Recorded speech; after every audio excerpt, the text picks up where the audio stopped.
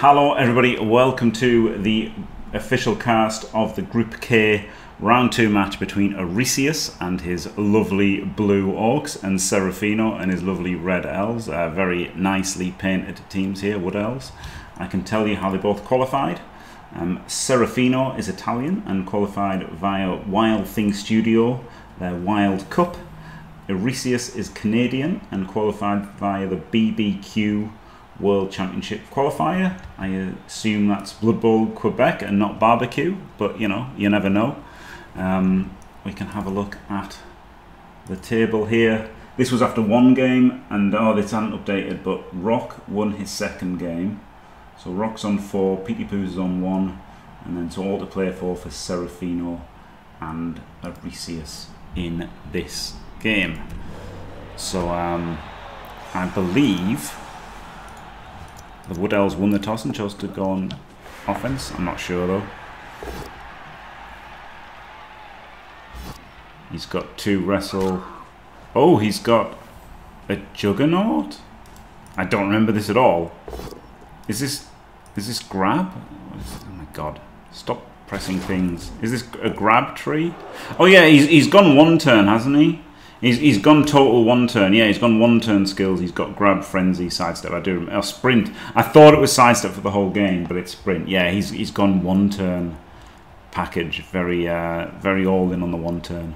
Leader for the 3rd reroll and an Apo. Serafino has gone for the troll and the goblin, no Apo. So this is a pretty brittle orc team. But you know, I guess it's got the max strength on the pitch, plus it has the 1 turn option, a couple of guards, a couple of blocks, yep, for the big uns, and a mighty blow and a tackle. Pretty standard, even though I'm not really a fan of the tacklers. But there you go.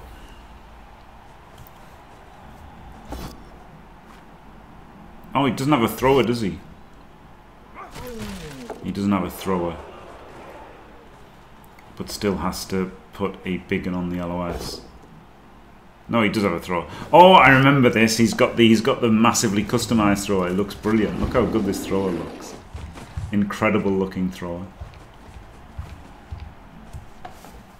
Makes him look like a blitzer almost, doesn't it? Really, really nice thrower.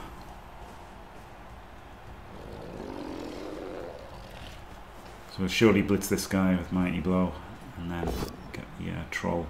Either 2D the tree or 3D this guy. But I mean, the fact he's got these 2 in looks like he's going to block the tree.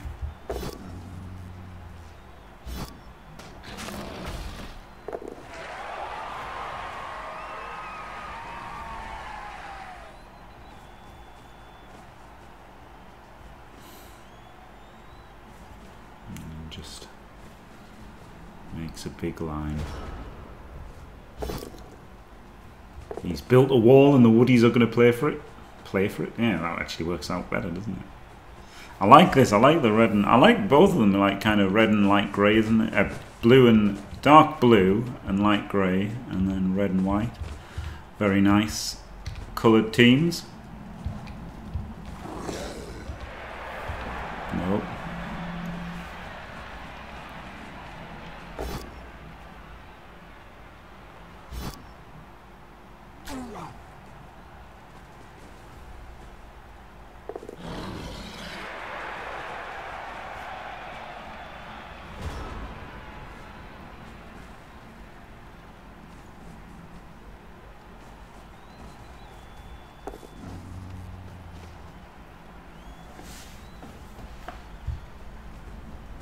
Yes, I mean, they're certainly going to try our Yeti. They're certainly going to try. Here we go. I like this. A bit of basing. Aggressive basing.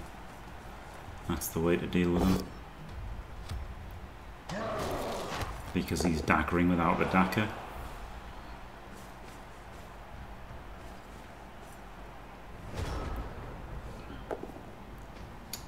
You'd think so, yeah. Maybe the Orcs won the toss and chose to kick. I did have it up, but yeah, you would think this is leaning heavily into the 1 turn, so yeah, you would think kick and to make sure you've got the highest chance to have all of your 1 turning pieces alive for the one turn, yeah.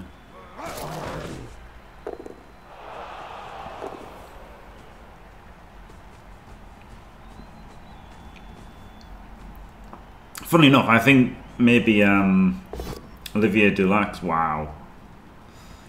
So he did 1 into 2 rather than 2 into uphill. And worked. Olivier Dulac is also quite one turn focused, right? With 2 side steps and a stand firm, he can stop 1 turns. And then with a frenzy and 2 side steps, he can score 1 turns. So Olivier Dulac has gone very one turn focused with his build.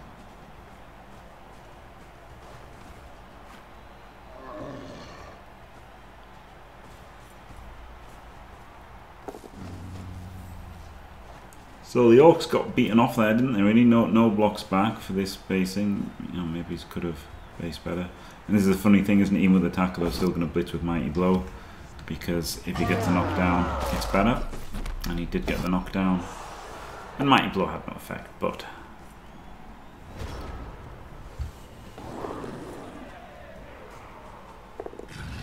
wow. 2 dodges.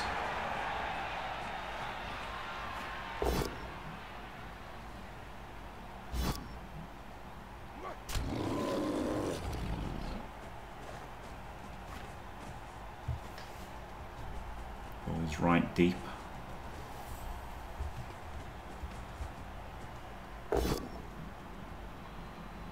On the tree with grab was able, he wouldn't have been able to block that right normally, but with grab he can block it, no problem.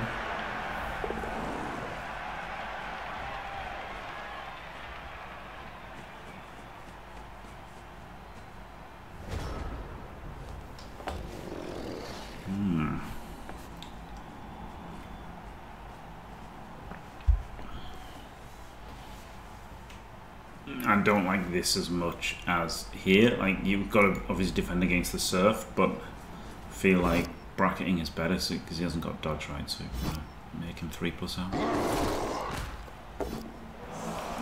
It's a removal. I broke AV once. And breaks AV again. Gets a stun on the tree. No? Oh, it was a stun on the troll. Oh well. Diced. And the tree stands back up. And we get a very weak flank here. Incredibly easy to move downfield on turn 5 for Serafino. Gets to hit the defensive thrower, an incredible target. Absolutely incredible target.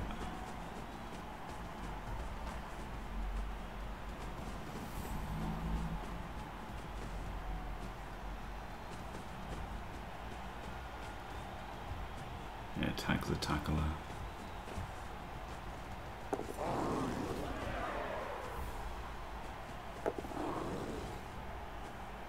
And somehow all of the Orcs are isolated. That was I mean, you have to say that was a terrible turn 4 for Aresius, wasn't it?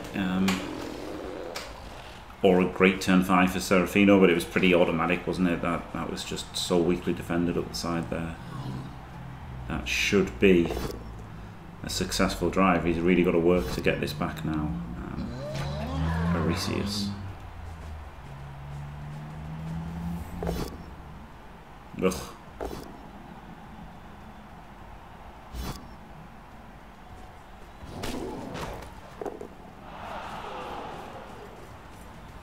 Oh, I don't like that. I'd have brought him back here, right, so he's kind of defended from just getting tagged.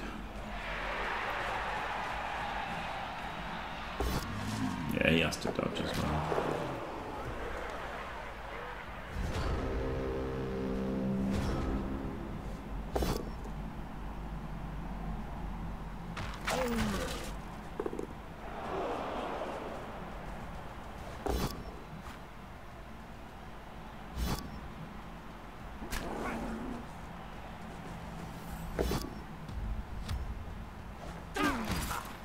Again, gets to go for the sure hands guy. Would have loved to have taken him out on his own offense.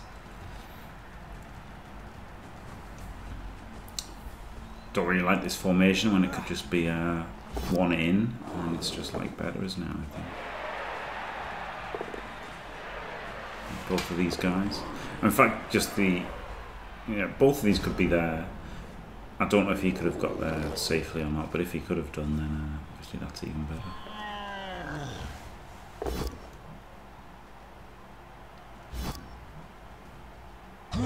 Mighty Blow hit gets the Kaz. Pulls it. Huge.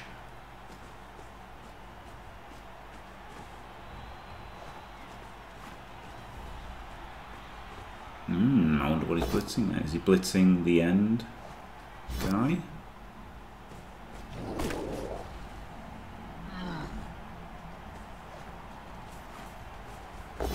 Blitzing him. I feel like if you're going to do that blitz, you're better off blitzing with a big gun, right? And then you can just stand the big gun in a square closer. Or on the ball. And standing here, I don't like as much as here or here.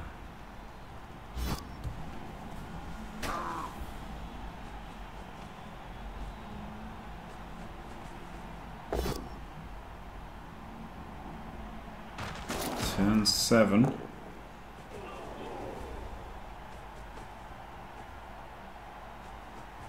Gonna go in early. Yep. There's 2 pluses to score.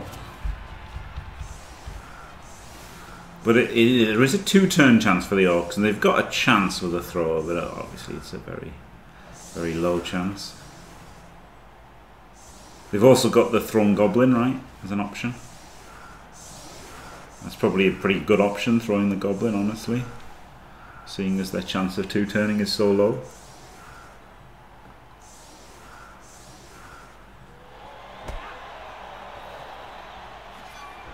A Vicious Ref. Stuns a big un and stuns this lineman. Yeah, okay, good. He was right to move that up there. Maybe he shouldn't have put the troll on the tree, right? Because he can't really stop the tree smashing him to bits. Maybe we should have put a lineman on the tree.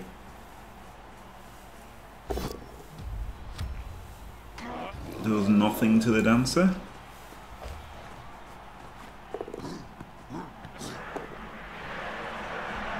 Makes the pick up. Troll goes stupid. Oh dear. Well, I mean, he's probably going to have a shot at this. Not a good shot, but probably a shot. Still got 1 reroll.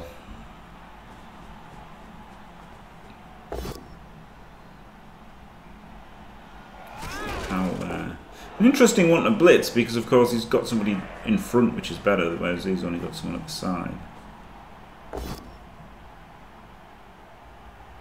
I guess it was to, have another player to do it, whereas this is 2 plus to bracket. Can also come around the side and put somebody else in front somehow. Screen him off. Smash the troll.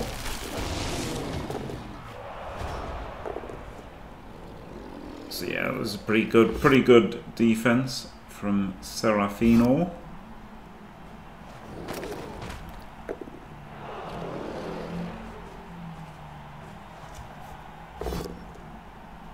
Does get the power there.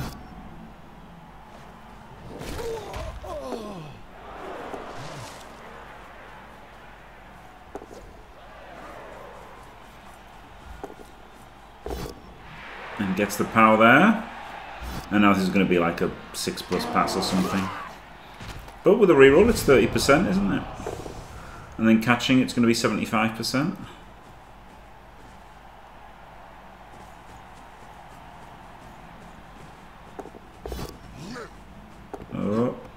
Doesn't get the throw. Oof. Nearly scattered back to him. So yeah, not a horrendous 2-turn chance for the Orcs. But now only 8 players for the Woodies to defend with. And they get a blitz though.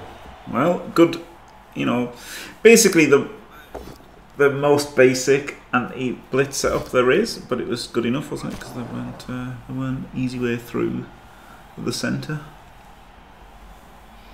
So good enough anti-blitz.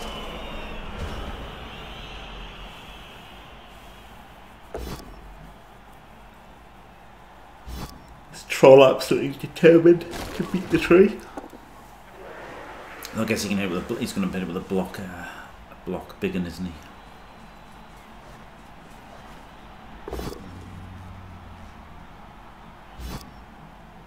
Yeah, it goes for the 3D with him and 2D with block.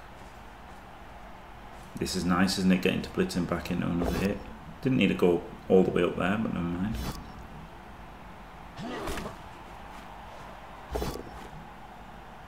The extra hit pays off.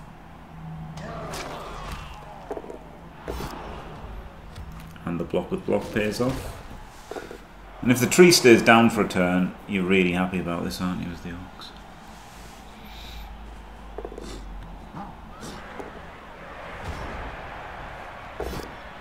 There is a gaping hole to the ball, so I guess you have to go in for the 1D hit here, right? Like, seeing as like you've got no players and there's a gaping hole, yeah. I can't say that was the best ball protection ever, to just leave a gaping hole. Oh my god, he gets KO'd as well. He literally took the guy who was blocking the path and then protected against this corner, which, you know, wasn't easy to get to.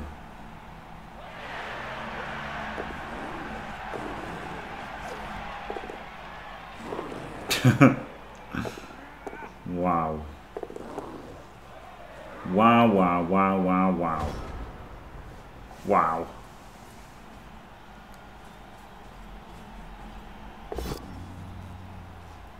Stupid troll.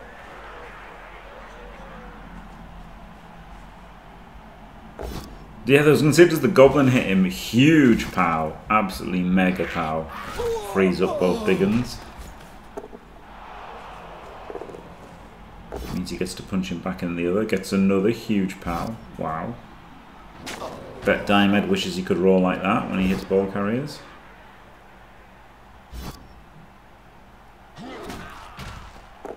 I guess you've got to dodge with a mighty blow, yeah. Do you foul with a big one?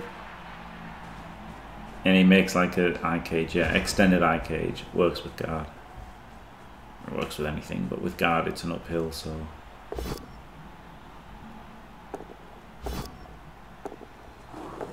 And he can make an uphill into a 1D.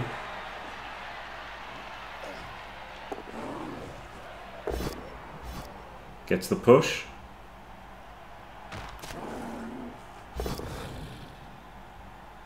Rerolls the push. Gets a nothing. Honestly, if you're going to reroll the push there, then 1, 2, 3, 4, 5, 6, 7. Like rolling 2 2+ to make it a uphill into 2 seems better, doesn't it? If you're willing to reroll that 1D, I think then you go there first. Make it an uphill into 2.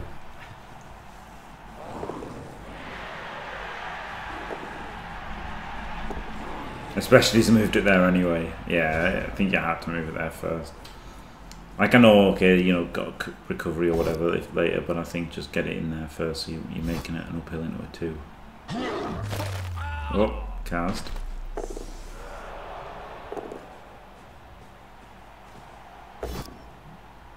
Not a pow. Not a pow. You can punch him behind and then dodge away, right? That's the play here. Doesn't need a powing. He just dodges with a carrier. And then can foul the war dancer as well with a goblin.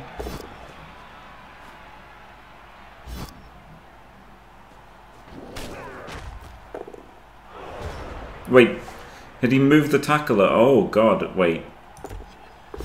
Yeah, he'd move the tackler. The goblin could just go up 1, right? I feel like it's much better for the goblin to go up 1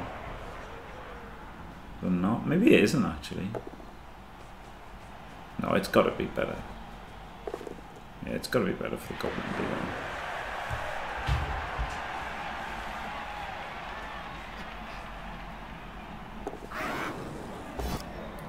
Dodges in, strips him.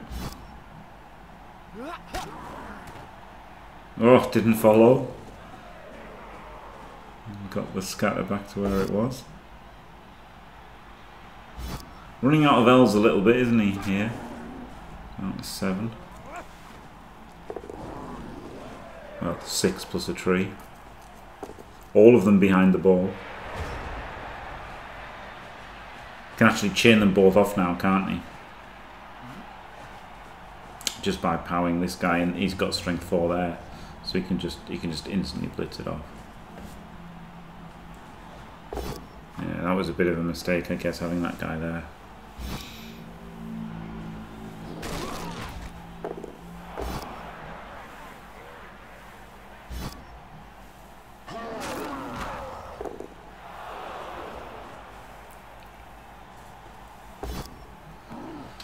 Makes the pickup, runs away.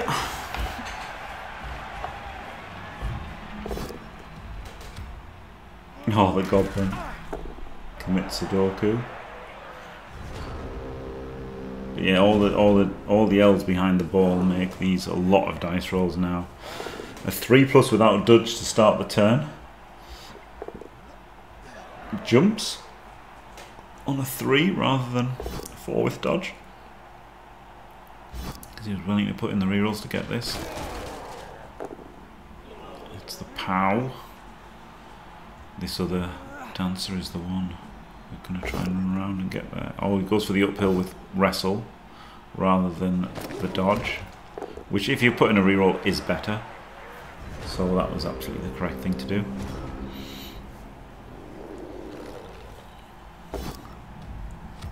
This is what a crazy game. What a crazy game. The orcs just having to just potato away, and the elves trying desperately to get somebody up as they lose players. They're pretty cool. A pretty cool orcs versus elves game, to be fair.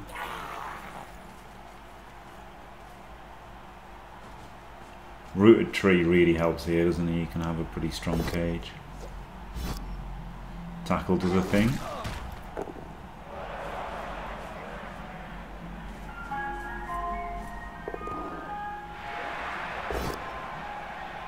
Doesn't power him. Oh, I thought maybe he would have. Yeah, I guess makes sense. It is an ice cream, yeah. I didn't know if you'd be able to hear that or not. Yeah. I think it's pretty loud, to be fair. Oh! He just won. Wait. He uphilled. Yeah, this was an uphill. So he obviously took the bolt down, wrestles him. If it'd been a push, he would have had a 1D on the ball.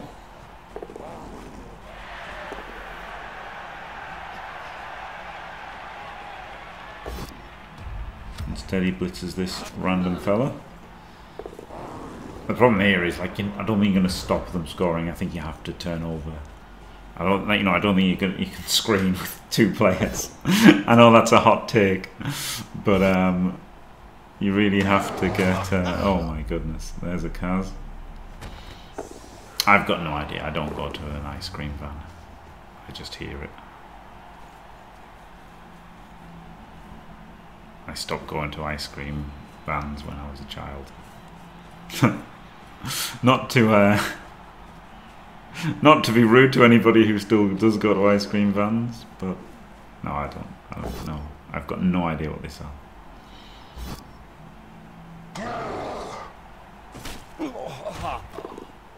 Huge Kaz and stun. Yep, I mean, when there's no elves left, that is when it's over, and now there's pretty much no elves left. I used to love 99s, oh my god. I used to love 99s. When I was a child.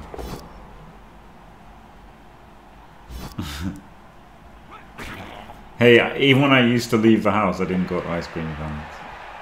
But yeah, that does make it harder, doesn't it? So yeah, this is over. Well, it's not over. It's not over because there could be a one-turn chance.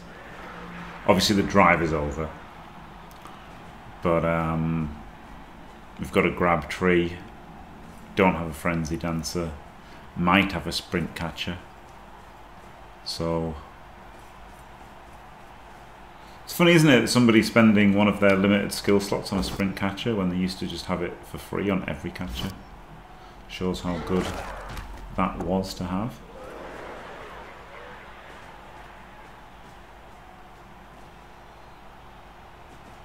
Can he get there?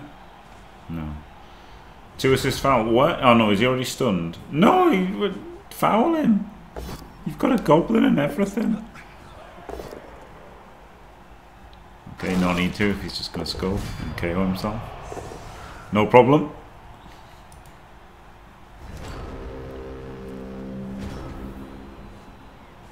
Easy tutty.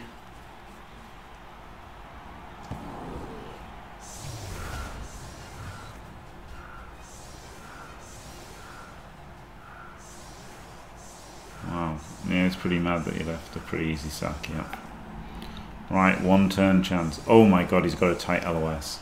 How many players does he have? 5. Okay, well, I don't think we'll see it. I don't think we'll see a one turn, but we might see a riot.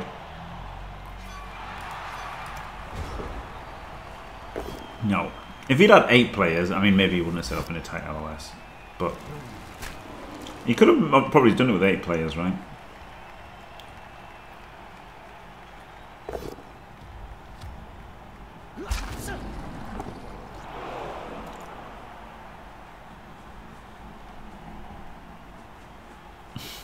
Random foul. And there we go. That is the match over. A 1-1 result between Aresius and Serafino. Oh, actually, if you bear with me, I can probably show you the table afterwards. I didn't think of that until we'd already started. So there you go. GG to both. And yep.